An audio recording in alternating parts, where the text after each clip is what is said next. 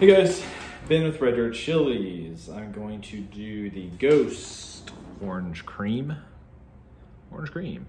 It is a orange soda. Orange cream soda.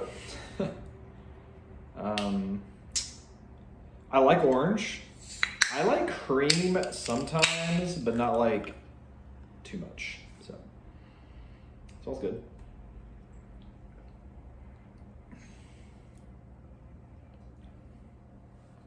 It tastes just like an orange cream soda, or an orange cream popsicle, which that's on the thing, so I gotta give it to them. I mean, it really tastes like that. Natural and artificial flavors. I generally like more artificial, personally. I have some diseases. Okay, so as far as flavor,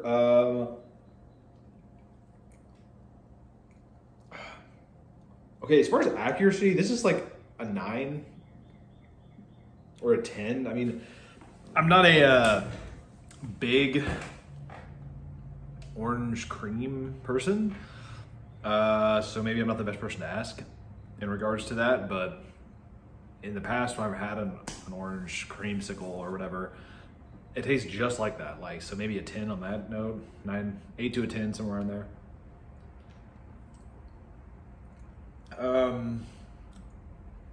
The more I drink it, a little bit less creamy, a little more orange maybe. Overall, solid C. But that's a lot of personal preference. If you like orange cream, if that sounds like that sounds good to you, then by all means, this might be an A. You know, it tastes exactly what it says. But for me personally, I'm just not like super into orange cream. I think I'd rather if it was just orange. Like I said, I like cream here and there. I like red cream sodas, which are Big Red. If you guys have ever been around Texas and seen that or tried that. Red Pop by Faygo, I believe is the first red cream soda ever. There are specific subtype of cream sodas that are called red cream sodas. So yeah, Red Pop, Faygo, Insane Clown Posse brand soda. Not really. They obviously predate the Insane Clown Posse, but they're a Detroit soda company. There's some other ones too, but those are the big ones. Actually, H-E-B, which is a gas station down in Texas, a grocery store down in Texas has a knockoff. Well, I guess it's not really a knockoff Big Red. It's their own Red Pop, red cream soda, and that's what I really prefer. I really like theirs. I'm really going on a tangent here. Basically, what I'm saying is that I like red cream sodas, but orange cream soda, this is like a little too much vanilla for me. Like vanilla mixed with citrus fruit is like a little off for me. But they have these in 4-packs, you know, at Walmart. You save like 2 cents an ounce or whatever. So these are the cheapest ones I could get at Walmart. So I bought a 4-pack, and I certainly would drink them still. It's not like the Sour Patch Kids or any of those like Warhead flavors. I can't do those at all. Those are way, way too much for me. So yeah, this is pretty good. If you are, you know, in the market, definitely think about picking it up. Obviously, then you got all the nootropics and all that, so that's always, I'm a big Ghost fan. I think I've tried about everything now.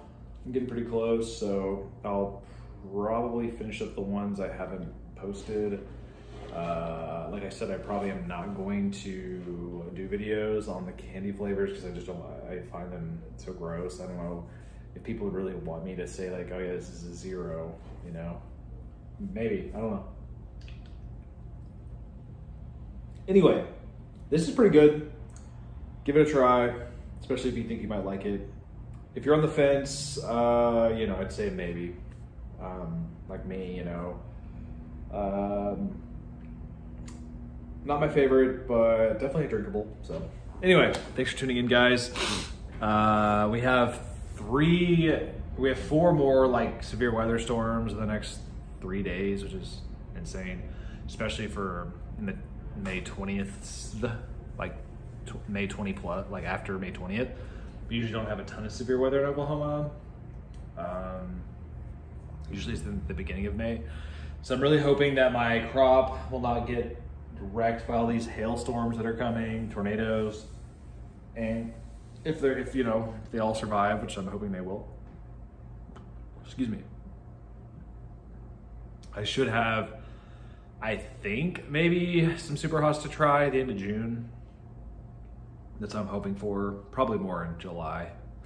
And I'll start posting those shortly. So thanks for tuning in, guys. I will, if I can find any of those other more rare ghost flavors, I will post them. And until then, you guys take care. Thanks. Bye.